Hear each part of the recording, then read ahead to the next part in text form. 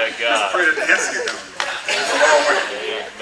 You know, getting older, the guy gets in there. I can't wait till heaven. Then the body will be able to handle this stuff more.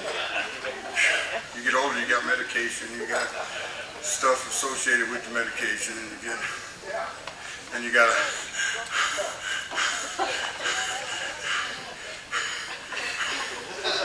Praise the Lord. God's good. They told me it was legal in Michigan. I mean, for my pain, Yeah, right.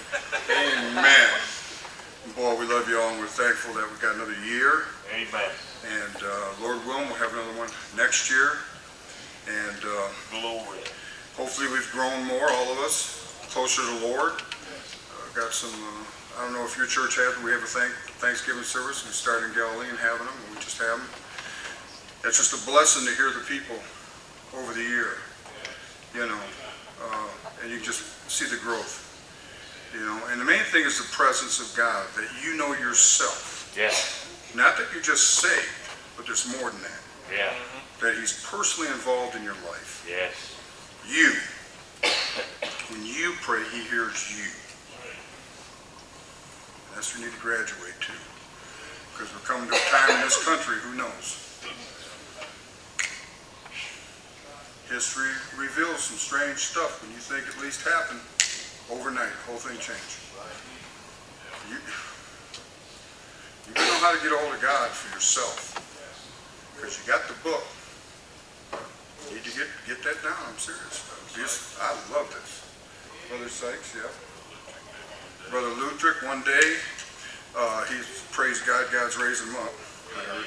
And then Brother Sykes, like Brother McGahee said in Africa there, one day, here he's a missionary serving God. No feeling, head down. Broke his neck, got in an accident. You don't know. And stay away from people that will say, well, that's because. When you hear that, say, I'm not listening to this. When they get all puffed up and say, yeah, but you, say, listen, I told you I'm not listening to this. I fear the Lord. And that could happen to me. And if you're even thinking that, it's probably going to happen to you. Because you ain't thinking right. Amen. So, CDs, Bibles, fellowship, do whatever you got to do. Drive carefully. Those of you that are drunk on the Holy Ghost, you must turn on your headlights. All I can tell you, I did that one time. I thought they were armed. I went an awful long way with them not on, because everything was bright. Could have been just me, but it's weird.